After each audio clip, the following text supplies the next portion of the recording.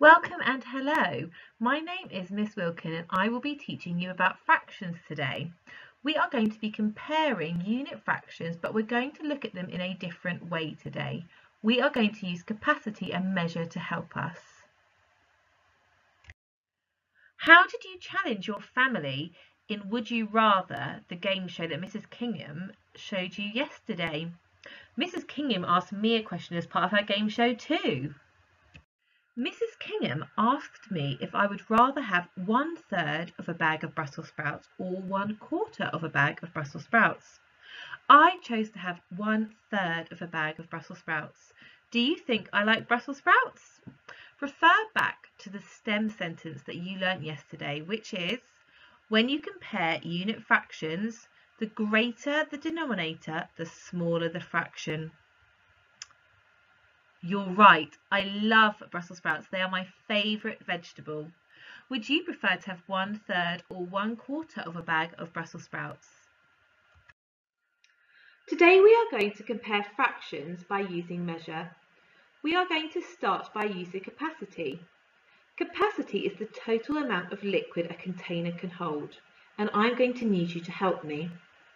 I want to fill my container so that it is about 1/3 full. I need you to shout stop when it's about right. How will we know when I have filled the container 1/3 full? If I pour the same amount of water 3 times into the container, then the container will be full to the top. You're going to need to imagine that the container is divided into 3 equal parts. Right, get ready to help me by shouting stop when I filled it about 1/3 full.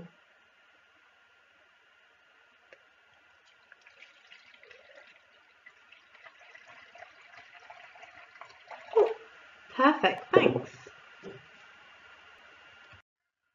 Let's see what 1/3 looks like on my picture of my container. Point where you think the water will stop. Let's fill it. How accurate were you? This time I would like you to shout stop when the container is 1/4 full. Do you think there will be more or less water than last time? How would you explain this to somebody?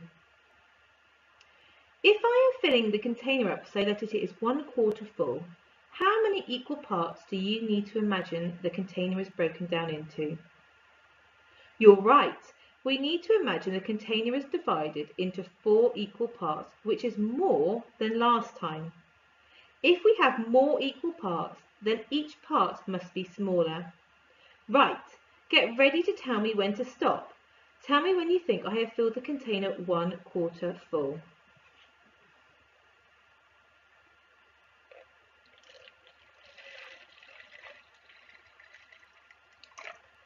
Brilliant, thank you. Let's see what 1/4 looks like on a picture of my container. Place your finger on the container where the capacity of the container is 1/4. Right, let's fill it.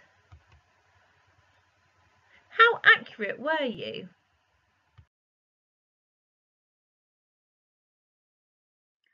What have we proved by filling our container up by 1/3 and 1/4?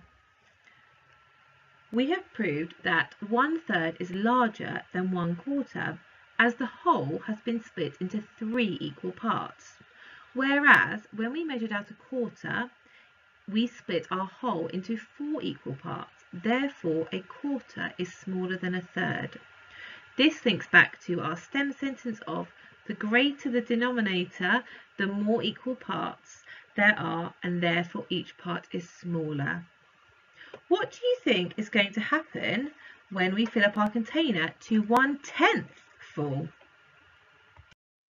I have filled up this container 1/10 full. Can you convince me? How would you explain it? You can use the starter, I know that. Let's do it together. I know that if I had the same amount of water 10 times, it would fill my container to the top. You have imagined that the container has been divided into 10 equal parts, and I have filled it up so that it is 1/10 full. Let's see what 1/10 looks like on a picture of my container. Place your finger on the container where you think the capacity of the container will be filled to 1/10. Let's fill it. Oh, there we go, it's 1/10 full. How accurate were you? I have put these unit fractions in order, true or false. Don't forget our stem sentence and what these fractions looked like when we poured them. In the right-hand corner of the screen, I've put our stem sentence to help us, which is when you compare unit fractions, the greater the denominator, the smaller the fraction. So, have I ordered these fractions correctly? You're right. I've made a mistake. The answer is false. I ordered the fractions thinking that the smaller the denominator, the smaller the fraction. But we know that actually the smaller the denominator, the larger the fraction.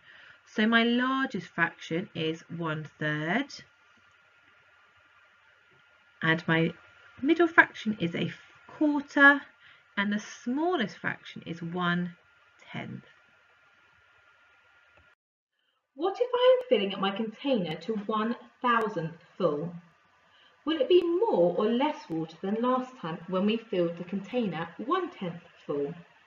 Remember that the more equal parts a whole is divided into, the smaller each equal part is. You're right, it will be even less water than last time. It won't overflow as 1,000 is a tiny amount. Get ready to tell me when to stop. You are going to have to be super speedy.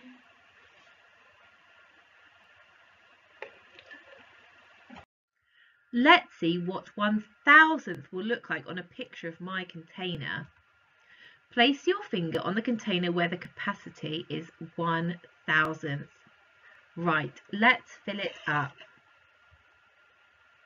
Oh, how accurate were you?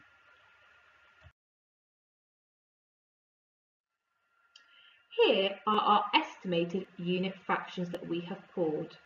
Here is 1/3, 1/4, 1/10, and 1/1000th.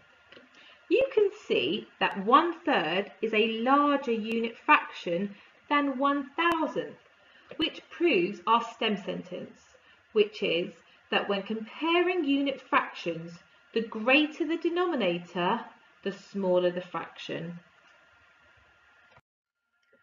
Let's look at comparing unit fractions using a different measure.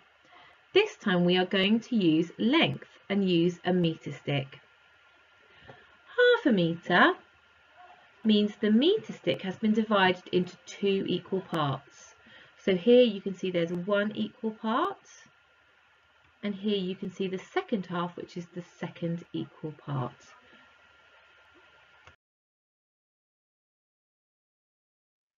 Let's use our meter stick to look at quarters.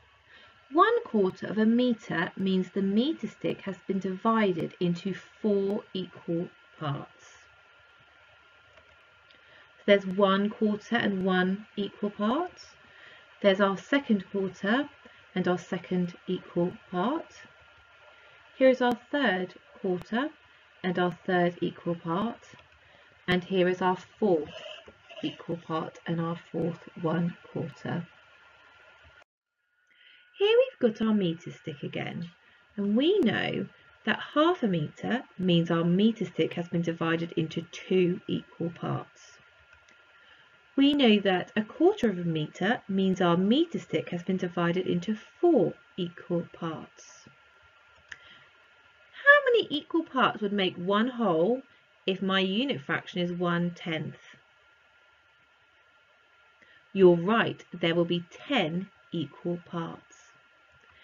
How many equal parts would make one whole if my unit fraction is 1/100th?